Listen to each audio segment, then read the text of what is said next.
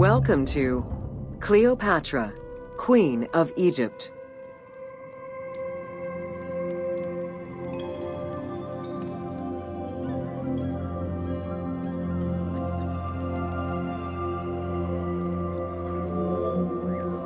Cleopatra VII Theophilopator ascended the throne in 51 BCE at the age of 18.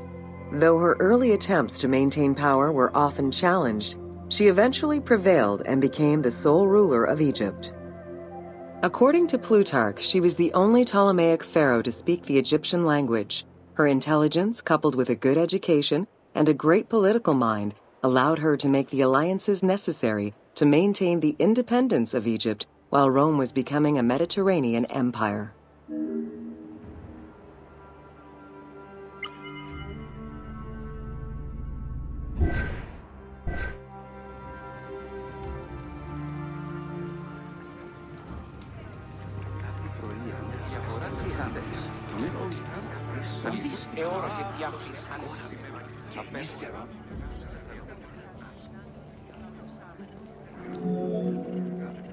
It is important to understand that Cleopatra's knowledge of Egyptian language and keen understanding of the culture allowed her to make powerful ideological reference that resonated with ancient Egyptians. By associating herself with the goddess Isis, the divine mother, great of magic, and repository of divine essence, Cleopatra firmly established herself as the protector of the two lands and legitimized her place on the throne.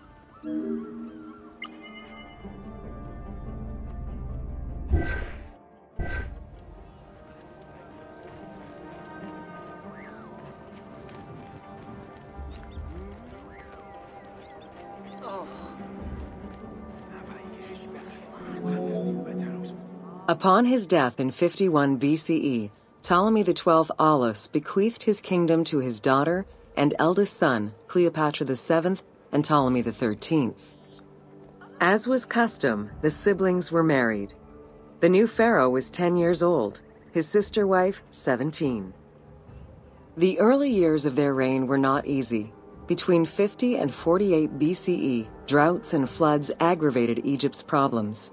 General Achilles and the royal advisor Pothinos kept intervening in the young ruler's political decisions, and eventually colluded to turn Ptolemy XIII against Cleopatra. By 48 BCE, Cleopatra was in exile.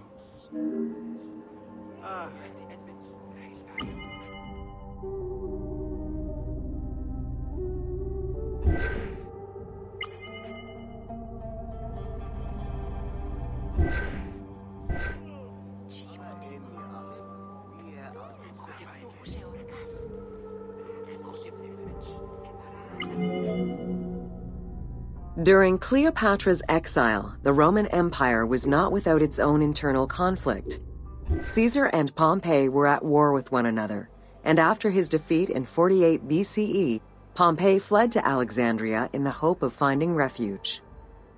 This turned out to be an unwise decision.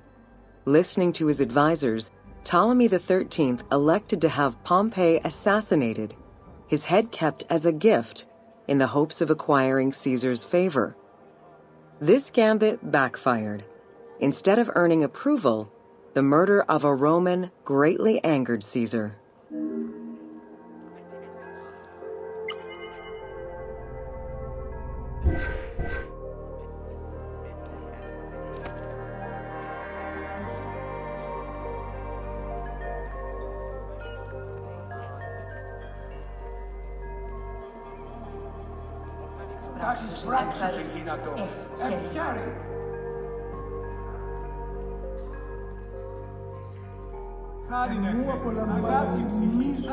Cleopatra, aware of Caesar's anger against Ptolemy for the murder of Pompey, decided to take advantage of the situation.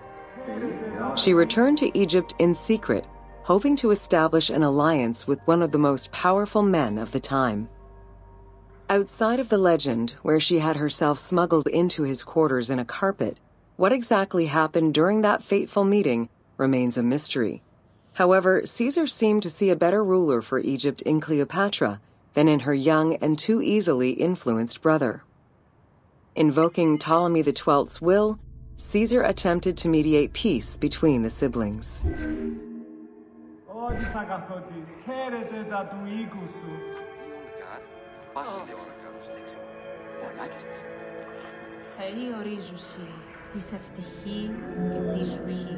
Ptolemy XIII was enraged by the turn of events, and his advisors were none too happy to see Cleopatra return.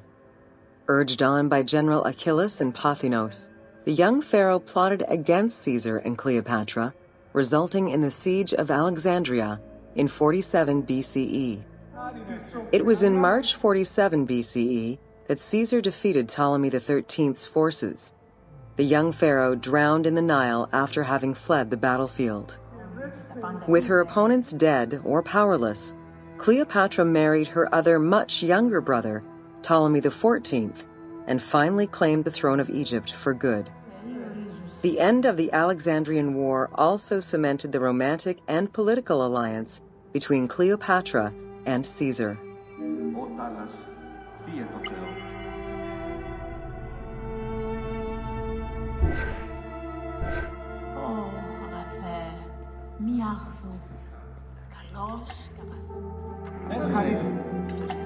In June of 47 BCE, Cleopatra gave birth to a son, whom she called Caesarion.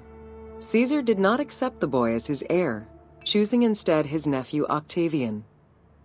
Nonetheless, on his return to Rome, Caesar invited the queen and her brother husband to stay in the city. Her presence still drew much disapproval from the Senate. Always a strategist, Caesar left 4 legions in Egypt and a man he trusted to direct Egyptian affairs, giving him control of the wheat supplies essential to Rome.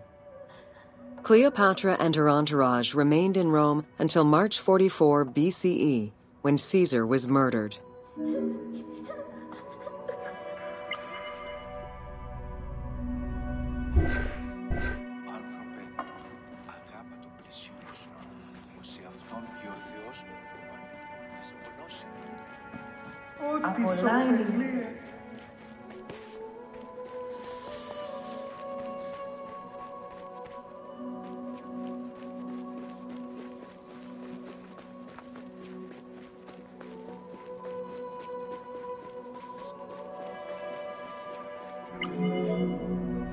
Caesar's most faithful ally, Mark Antony, often visited the Queen of Egypt during his stay in Rome.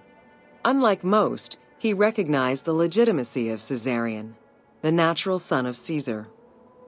Antony knew he would need the riches of Egypt in order to fight Octavian and claim the Roman Empire. Cleopatra, in return, saw a powerful ally. In the winter of 41 BCE, she arranged a sumptuous tour of Egypt by boat to show Antony the wealth of her country and the power she held as its ruler. A romantic and political relationship followed. The Roman Senate was once again most displeased. To calm spirits in Rome, Antony married Octavia, sister of Octavian.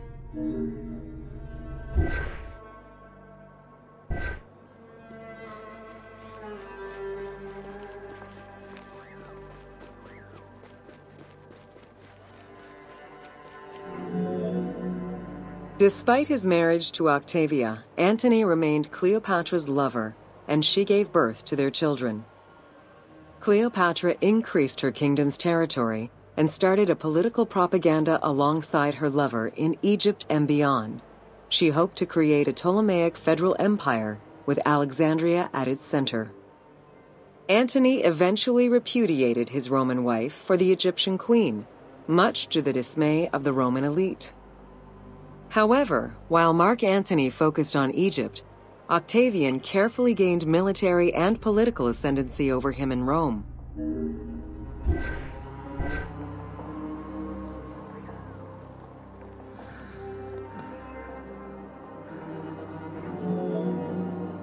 Octavian managed his own propaganda campaign and succeeded. The Roman people hated Mark Antony and Cleopatra. To avoid the censure still inherent in attacking a fellow Roman, Octavian simply declared war against Egypt. Rome's power still reigned supreme. The powerful Egyptian fleet led by Cleopatra as well as Mark Antony's forces, were defeated in 31 BCE in Actium. Octavian arrived in Egypt in 30 BCE to formalize his victory.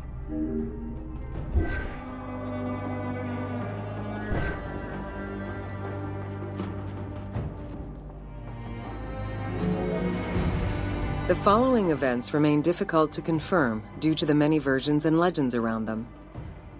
It is believed that after hearing a rumor about Cleopatra's suicide, Mark Antony committed suicide himself. He was brought to the queen as he slowly passed away. Knowing that Octavian would have her chained and paraded through Rome in defeat, Cleopatra planned her own suicide. She most likely killed herself with arsenic, though admittedly the version where she uses an asp to deliver a fatal bite may be considered more dramatic. What happened to the body of Cleopatra is still a mystery.